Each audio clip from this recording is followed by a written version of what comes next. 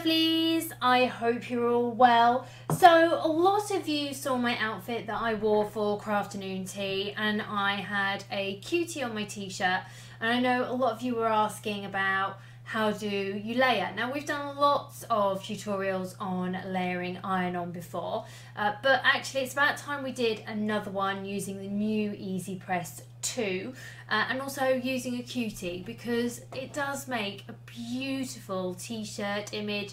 I put him on my shoes, I put him on my denim jacket, and he's nice and easy to do as well. So the first thing we're going to do is go to images, and we're just going to search for Cricut.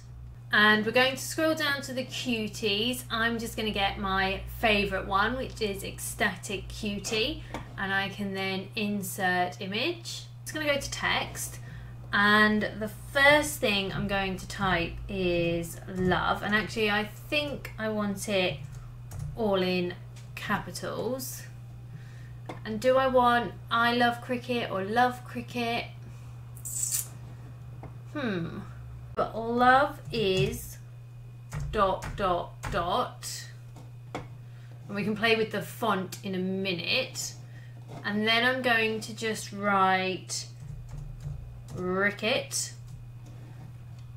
I know it sounds strange, but I've got an idea in my head. So then I'm going to go to images,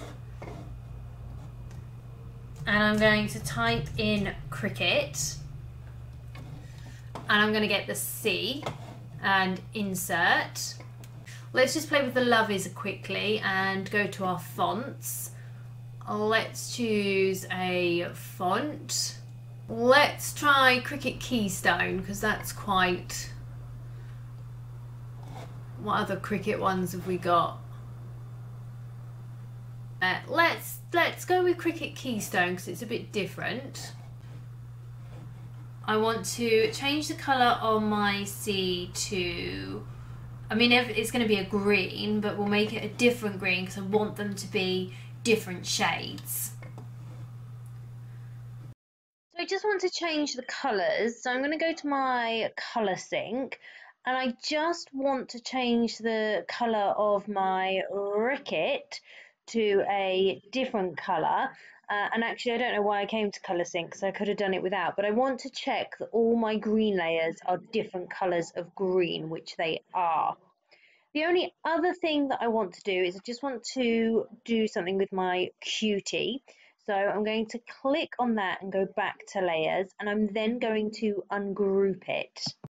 With my eyes, I want to layer green glitter iron-on and white glitter iron-on, but of course I can't layer them on top of each other.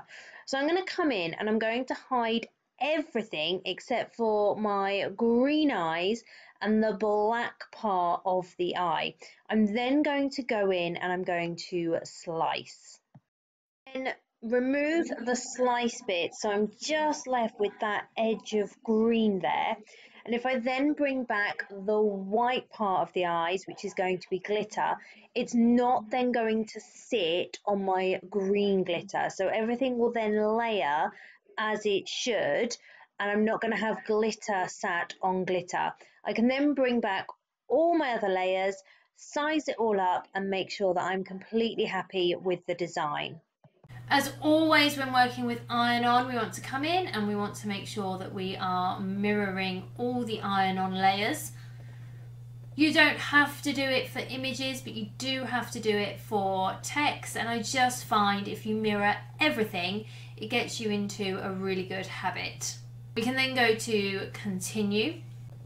I'm obviously using my maker today, but if you're using your Air and you're using a specialist iron-on, you just want to turn your dial to custom, and you'll then get your browse all materials come up. So I'm going to do different types of iron-on today. So I'm going to have some glitter, I'm going to have some foil, I'm going to have some everyday iron-on. So I will be changing my cut settings in between each layer.